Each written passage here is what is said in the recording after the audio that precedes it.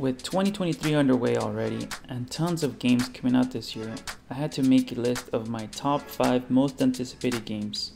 With remakes and sequels and new IPs coming out, it's a very exciting time to be a gamer. Make sure to comment your list if you agree with mine or not. And if you enjoy the content, don't forget to drop a like and sub to show some support. So let's jump right into it. Right off the bat, I have such a huge love and hate relationship with Square Enix, because Final Fantasy X is my favorite game of all time. Having said that, the series has been letting me down ever since, so I have to be skeptical about this one. If not, it would have been higher on the list, but regardless, I'm still very excited about it. Something that has caught my attention is that it will be very gory, and that's not something normal in a Square Enix game. We will see what that adds to the storytelling. Can't wait to check this one out.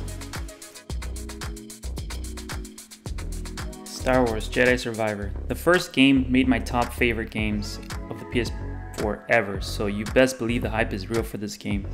I absolutely can't wait because it also turned me into a Star Wars fan. Following Cal's story should be fun, and seeing who they add in the cameos should be very exciting.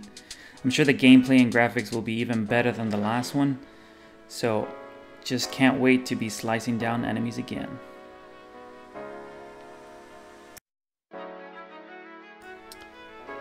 Being one of the greatest series of all time, how can you not be excited for this game? To continue Link's adventure, but this time into the sky.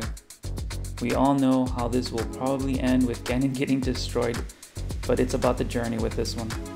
I will most definitely be playing it on live stream, along with all the other games on my list. I couldn't believe my eyes when this game was finally unveiled. One of my favorite games of all time getting a total remake just makes my inner child so darn happy. We follow Leon S. Kennedy into Spain on a mission to find and rescue the president's daughter, for those out there who haven't had the opportunity to play the original, which I believe most people have. Anyway, from what it looks like, definitely has more of a dark and somewhat serious tone this time around, which I really like. Will you be playing this game? Make sure to let me know in the comments. Words can't even begin to describe the hype of this game. After the stellar game that was Miles Morales, getting to see both of them together is going to be very exciting. And one of the most badass villains is making his appearance, which is Venom. I'm very curious on how they're going to add both characters. Will Morales be an assist character, or will he be playable? We'll have to wait and find out.